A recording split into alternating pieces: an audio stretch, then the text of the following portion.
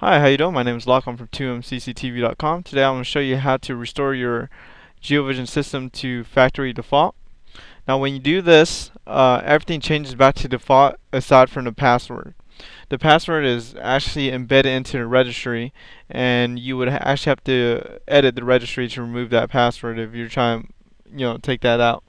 So anyone with a lost password or anything like that, doing this method would not change your password at all. If you are looking to change your password, we do have a video on how to do that on our YouTube channel.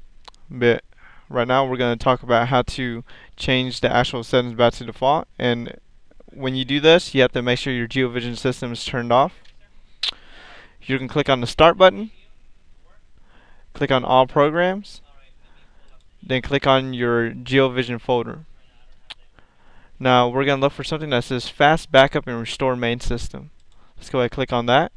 It does prompt us to log in, so type in the main user password or the administrator password.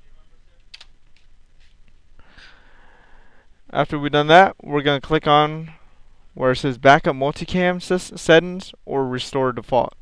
We're going to click the icon and click Restore Default. And after it's done, it's going to say Successfully Reset Multicam System to Default Settings. Just click OK and exit out, and you're good to go.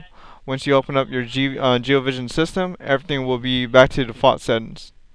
Thanks for watching this video. Make sure to check out other videos on our YouTube channel and visit our website at www.2mcctv.com.